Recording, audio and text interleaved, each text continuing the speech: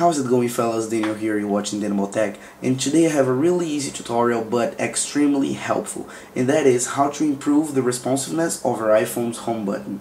I'm pretty sure that, like myself, most of you guys are starting to have troubles with your home button over time, and I thought that was happening because the button was starting to break after a year or an year and a half of use. But after doing a little bit of research, I discovered that that is a matter actually of recalibration. And like in most times, of course, sometimes the button can be broken, but generally this is gonna help. And what basically you gotta do is open a native application, like for example Maps or Weather. Doesn't really matter. I'm gonna open Maps, and then after doing that, you simply hold your power button for a few seconds until the slide to power off slide appears, and after doing that you basically hold the home button until the springboard appears back.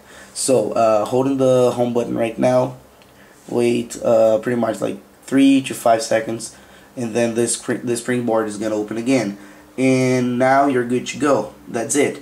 It's gonna be really complicated to show you guys the improvement because I have done this a few times before just to test, and then it's not gonna work out really well, and it's gonna be really hard to compare before and after. But I'm telling you, you guys can do it and test, and then maybe comment below, tell me what's your experience, and so I can know if that worked for you guys. But I'm telling you, it's way better. The multitasking bar always opens right now after double clicking. It didn't before, but now it does. So if you like this video, please make sure to hit the like button down here. It really helps me out a lot. And also hit the subscribe button right there, so you're gonna be notified on our YouTube homepage when I post a new video. So that's it, guys. Bye bye.